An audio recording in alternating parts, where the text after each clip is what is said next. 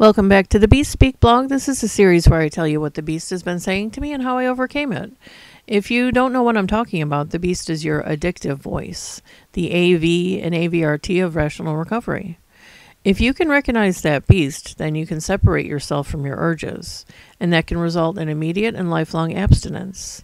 If you want to learn more about rational recovery or how to do AVRT, I'll link Virginia's story in the description box below. You can check that out. It's a good place to get started.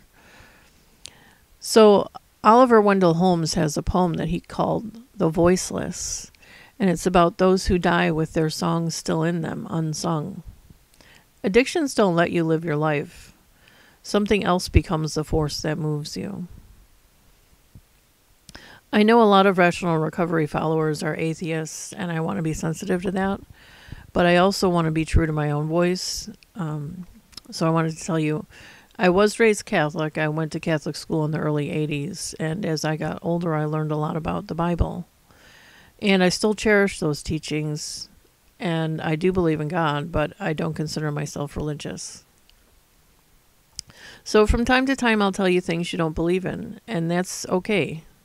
Please listen anyway. So the Bible says we're created in God's image. We're special, separate from animals. The kids watch PBS sometimes, and there's these little interludes between the shows. One of the shorts is called Animal Alphabet. And one day for the letter H, it said humans. We are not animals. But that idea is prevalent nowadays because evolution is accepted as gospel. People like animals more than humans, so that doesn't help either, but they think animals are better than us. Shouldn't we be striving to be better than animals? Culture nowadays teaches people to hate themselves. We used to value what was best in humans. Now we say those things never even existed. But they did, and they do. There's this dark anti-human ethos that is very self-destructive. If we weren't made in God's image, we don't have to strive for the ideals of perfection, right? You can see it in the art. We don't draw human figures anymore. You can see it in the architecture. Nothing is edifying. It's anti-human. There's no regard for beauty or strength. Would God reside in the place we have created when we're still killing each other? We think about the world we have created, but it starts in the homes we build or let languish. The Hermetic law of as above, so below means the great can be seen in the small. Like a hologram, you can see the whole in the part. So build a home God could reside in.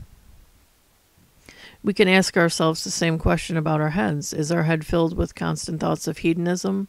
What about our hearts? Do we wish bad for other people? And our guts? Do we have the courage to act morally? Is it a place God could abide?